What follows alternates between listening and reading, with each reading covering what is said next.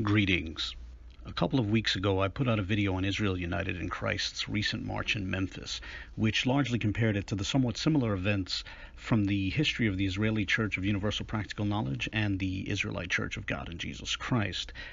Personally, I didn't feel the video was particularly critical of IUIC, but it seems from the comments on the video that a few of the group's members and supporters did interpret it as an attack.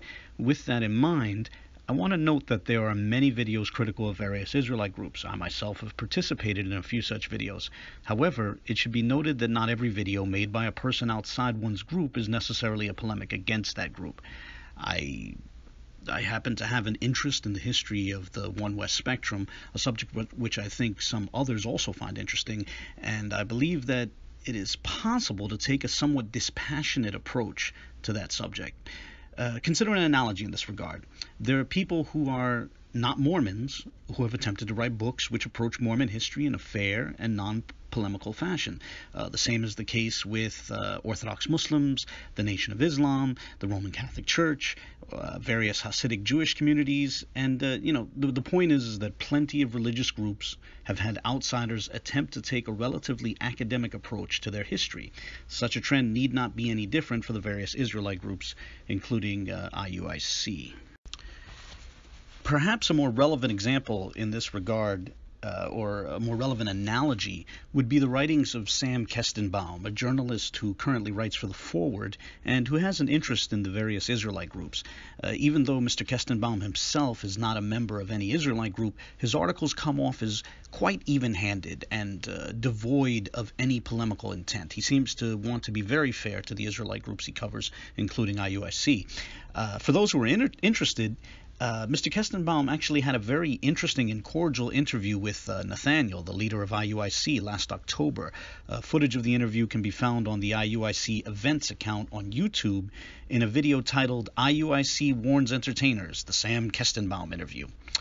But the point of that analogy is that not every piece of writing about a group by a person outside that group is necessarily a polemic against the group. Therefore, articles and videos alike should be explored and judged on their own merit.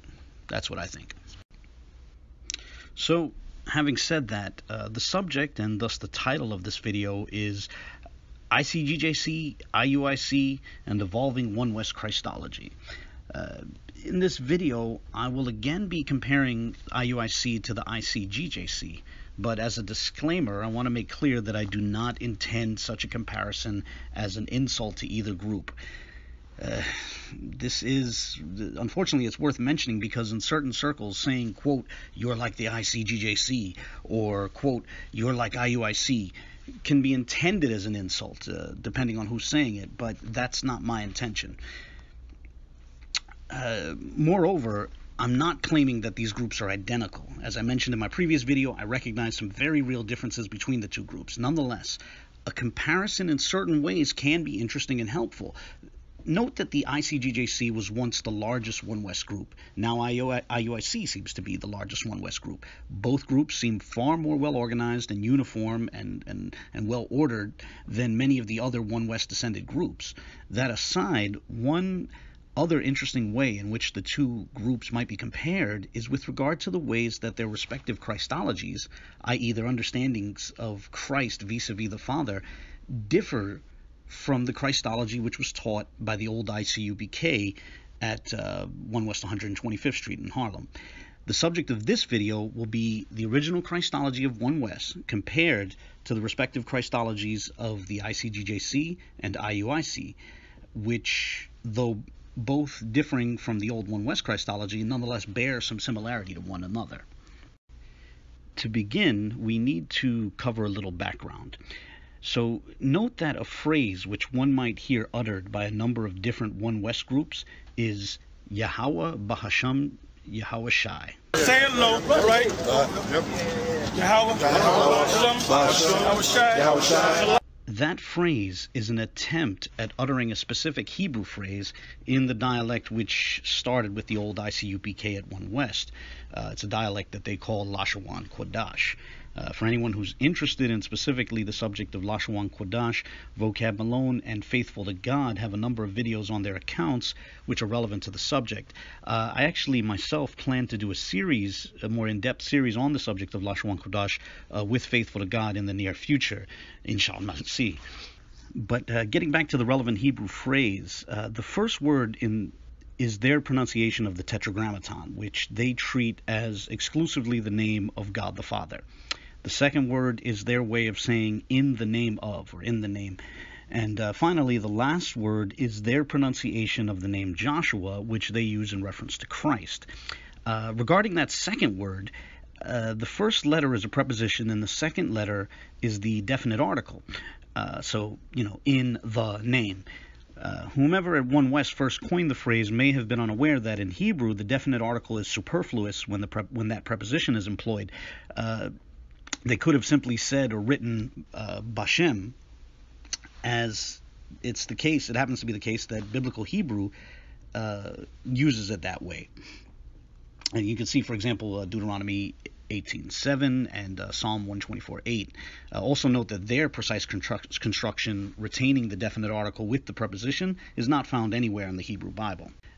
Whatever the case, if one were to Google the relevant phrase, they would find over 100,000 hits. Presumably, a great many of those hits will go back to GMS pages or pages by people influenced by GMS. Nonetheless, the phrase actually predates GMS and is used by other One West descended groups. However, if you Google a different phrase, which reads Abanawa Bahasham and then the Tetragrammaton, you'll get significantly fewer hits, but you'll get a few hundred hits nonetheless. And in the case of this other phrase, all the hits will go back to pages by members of the ICGJC. So this raises a question: what are the origins of these two alternative phrases? Why is it that some are using Yahweh Bahasham Yahweh Shai, while the ICGJC is using Abanawa Bahasham Yahweh? To answer that question, we need to go back to the old ICUPK that was at 1 West 125th Street, often referred to simply as 1 West. That group held that the Father's name is Yahweh, and that this was exclusively the Father's name. They taught that the Son's name is Yahweh Shai, and they were adamant that the Son is not Yahweh. Then, at a later point, as the ICUPK transitioned into the ICGJC, there was actually an abrupt change in this doctrine. In 2003, the ICGJC began to teach that Yahweh is actually the name of the Son. They taught that it is exclusively the Son's name. That is to say, their new position was that the Father is not Yahweh. As for the Father, they said his name is unknown, so they called him Abanawa, which means our Father in their system of Hebrew pronunciation. In more mainstream systems of Hebrew pronunciation, this would correspond to Abinu or Avinu as per modern Israeli Hebrew. This change was actually introduced by the church quite suddenly at the ICGJC's 2003 Passover. Now, full disclosure, lest there be any confusion, the footage you see on your screen right now is not from that 2003 Passover, rather it's from a later Passover. But I share this footage while I'm going to discuss this just to help illustrate and to help the viewer imagine what the scene was like back then. So at the 2003 Passover, the leaders of the group, such as Arya, Shar, and others, and most notably Tazadakia, came out. Then they began to perform the prayers, the typical prayers, but rather than employ Yahweh Bahasham Yahweh Shai, as seasoned congregants were expecting, they instead used a different phrase, the phrase that we just mentioned, Abanawa Bahasham Yahweh, which initially confused many in attendance. Later that night, they unveiled their new breakdown, explaining that Christ is actually Yahweh and that the Father is not Yahweh. Apparently, much like with some previous One West doctrines, perhaps including the Masha being King David doctrine, they were not in the mood to tolerate too many questions, and thus they actually kicked out members who pushed back against the changed doctrine too strongly. Matter of fact, when they came out with Christ's name was Yahweh back in 2003, they was like, we're not even going to counsel anybody. We're just going to kick you out of the school. We're not going to pray for you. We're not going to counsel. We're just going to kick you out of the school. This doctrinal change then began to be reflected in their DVDs and even their public access cable television shows, which they had back then. Consider, for example, a couple clips of Ariyah, the oldest living One West member, affirming the doctrine both explicitly and implicitly. My name is Ariyah. I'm a high priest and apostle of the Israelite Church of God in Christ, of the Holy Father, Abba Noah, the Almighty God, the true God, and of His Son, Yahweh, Jesus Christ, who was also God the Son, God the Father, and God the Son, because Christ is a God. He is the Son of God. And this same Jesus Christ, whose real name is Yahweh, is going to come back and be set up on this earth over the kingdom of Israel. We are really worshiping Jesus Christ in His full divinity. You understand? Now, this doctrinal change only applied to the ICGJC. Groups which had splintered off before the doctrinal change held to the older doctrine. So the ICGJC began to release videos taunting their rivals in the other groups for retaining the original doctrine. Consider some clips showing this. All of you out there talking about Yahushua. If the scriptures tell you that Jesus Christ was going to be a name, given a name that's above every name, how is his name Yahushua? That's the same as Joshua. How is his name above every name, but it's the same as somebody else's? We want the breakdown. The biblical, scriptural breakdown. Y'all got the breakdowns, right? You niggas think his name is Yahushua. The Bible says that his name is greater than every name that's named. Mentioned. So how can his name be Yahushua, you stupid idiot? His name is above every name. He's not going to have a name equal with anybody's name. You know what above means? Higher in rank, authority, or power. He has a name above every name that's great. You sitting there calling the name of Jesus Christ, God, Yahushua. You find out, if you really the scholars, and you check out the Hebrew, that's the same name as Joshua. You guys don't know that, and that was what I'm about to come from. Did you know that? You sitting there, you got your done like you was some type of biblical scholar, know what you talk about. You don't know nothing, man. You guys are some dumb, back to the future, computer Israelites. You know what I'm saying? You're like in the 80s, man. Get out of these man, son. Throwbacks. Throwbacks, man. That's some throwback. That's some retro Israelites. Following the old regime. That's why, you know, in the New Testament, it says Jesus, the Son of None. What's that? What's it talking about? Right? Yeah, who's Jesus, the Son of None? Right. Jesus Christ's name is the Almighty Power Yahweh. Jesus Christ. What is his name? Yahweh. It tells you that at the name of Christ, every knee shall bow, every tongue shall confess. So to quickly recap the history of One West theology and Christology up to this point, note that it all begins with the ICUPK, which taught that Christ is not Yahweh.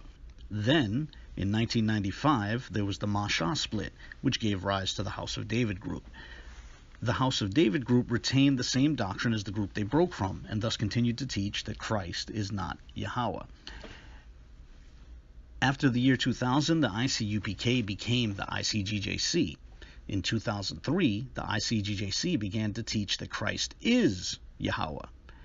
Meanwhile, the House of David had undergone several splits, which would later give rise to groups which are around today, such as House of Israel, GMS, and IUIC. All those groups retained the old teaching that Christ is not Yahweh. But then something changed with one of those groups. More than a decade after the ICGJC made their doctrinal change, IUIC came to adopt a similar position, holding that Yahweh is actually Christ's name, and that we do not know the name of the Father. Now, I'm not claiming that the ICGJC and IUIC have exactly the same theology or the same Christology, but this particular similarity is quite interesting. It's worth noting that IUIC put forth their position in a video on the IUIC in the Classroom account titled, quote, "The Israelites, the Name Doctrine Destroyed," end quote. I'll share a link to the video in the comment section or in the video description, but here I want to play a relevant clip from that video. Just to help illustrate the similarities between between IUIC's new position and the position of the ICGJC, I'm going to occasionally intersperse clips from the ICGJC teaching on the same subject, as I think this will, to some degree, capture some of the similarities. Read it again, please, real quick. Isaiah 9:6. One more time. I'm going to burst it above. I'm going to do it. I'm going to do it. For unto us a child is born. Unto us a child is born. Unto us a son is given. Who's this? Read it again. Isaiah chapter 9 verse 6. For unto us a child is born. Who's that child? Jesus Christ. Let's read his titles.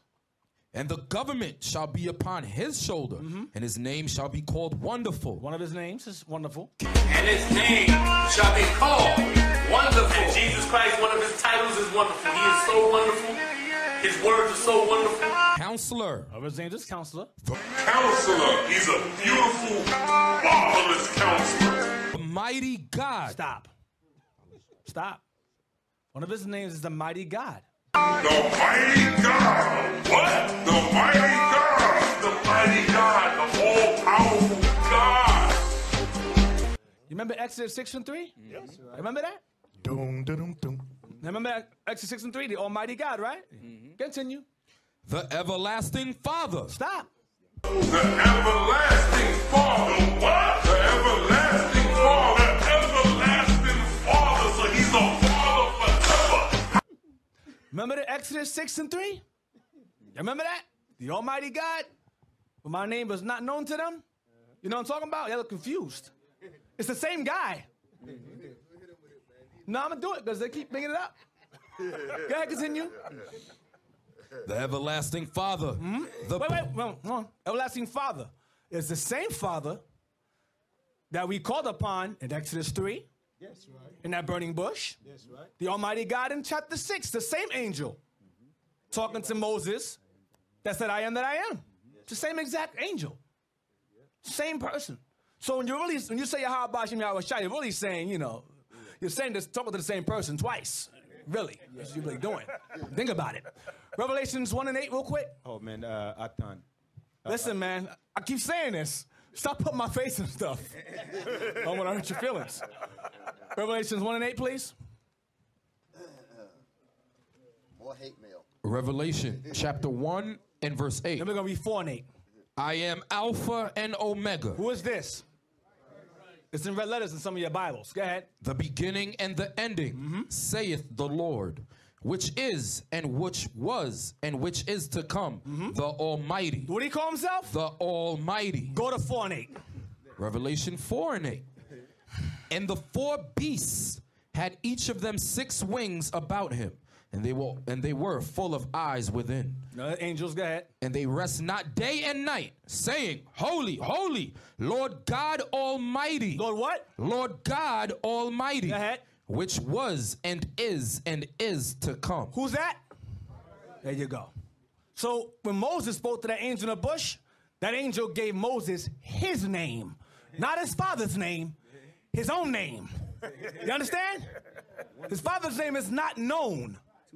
So the question's asked, what's his father's name? What's his son's name if thou canst tell? Because he gave us many names.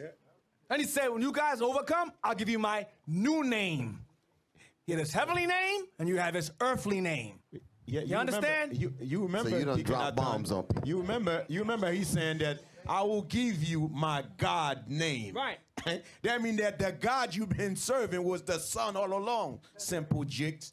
Then, yeah, listen. So, to summarize the history of the evolution of One West Christology one last time, it all begins with the ICUPK, which taught that the Father is Yahweh and that Christ is not Yahweh. In late 1995, there was the big Masha split, in which Masha broke off and formed the House of David. The house of David retained the teaching that the Father is Yahweh and that Christ is not Yahweh. The ICUPK later transformed into the ICGJC, and in 2003 they adopted a new position where the Father is not Yahweh and Christ is Yahweh. Meanwhile, the House of David underwent multiple splits, giving rise to several different splinter groups. Those groups retained the old teaching that the Father is Yahweh and that Christ is not Yahweh. However, one of those groups, the IUIC, Israel United in Christ, has more recently taken on a position similar to that of the ICGJC, that being the position that the Father is not Yahweh and that Christ is Yahweh. Such an evolution is quite interesting. Now, a lot more can be said on this topic. For example, one interesting point worthy of note is that for a certain period, about a decade ago, ranking members of the ICGJC were pushing a breakdown which posited that the Father and the Son were literally two distinct gods. Now, that sort of blatant polytheism, or at least what appeared to be blatant polytheism, incurred a lot of criticism and controversy